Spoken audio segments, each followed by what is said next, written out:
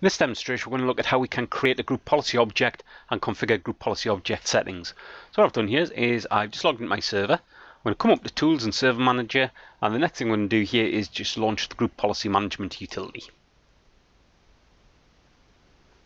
And the next thing we're going to do here is just create a group policy. So what we're going to do here is we're just going to come to Forest the datum, into our domains, find the datum, maximize the datum, and what we're going to do here is we're just looking for the group policy objects folder.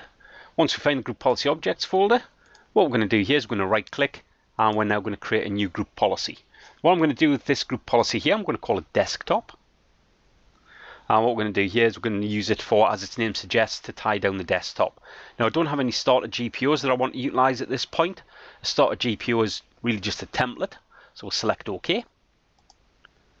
Once we then create our group policy object, the next thing we need to do is we need to edit the group policy object and give it some settings. Really what we're doing here is we're manipulating the registry. So what we're going to do at this point here is we're just going to come down and we're going to go to start with our computer config policies. Now these apply to anybody that logs into the machine that the group policy is applied to. So we'll go to policies, and then within policies we're going to look for Windows settings. Then within Windows settings we want security settings. And then within our security settings, what we're looking for here is we're looking for local policies, and then we're looking for our security options. So as you can see, there's quite a few of these security options in place here. The one that I want to modify is I want to modify my interactive logon do not display last user logon name. Nice thing about these is they're all alphabetical. So what we've got here is we've got our various policies in place. So what I'm going to do here is just go for the interactive logon, do not display last user logon name. We're going to define this and we're going to enable this policy. Then we'll select OK. Let's scroll down a little bit as well, and let's just go for our system services. We'll just have a look all the way down at the bottom here, and we'll just look for our Windows installer service. So here we go. And what we'll do here is we'll just launch this up, we'll define this policy. And what we'll do is we'll actually disable this service. So we'll select OK at this point here.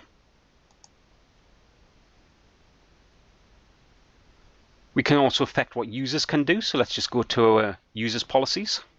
And on our users policies here, let's go for admin templates. And under admin templates, we're going to look for start menu and taskbar. What we want to do here is we want to let's remove the search link from the start menu. So again, we'll just double click. We'll enable this, and then we'll just select OK. And finally, let's just go to the control panel settings. So we'll go to control panel, and within control panel here, let's go for display. So we'll highlight up and go for display, and then within display here, let's hide the settings tab. So we'll enable this and select OK. Now we've done that, we can close down the group policy management editor.